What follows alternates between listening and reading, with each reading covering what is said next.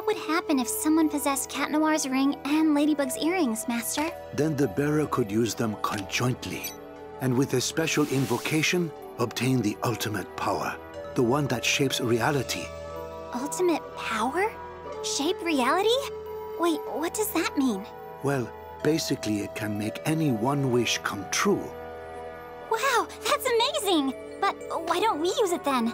We could ask for so many good things like end all wars, or eradicate poverty, or beat Hawk Moth.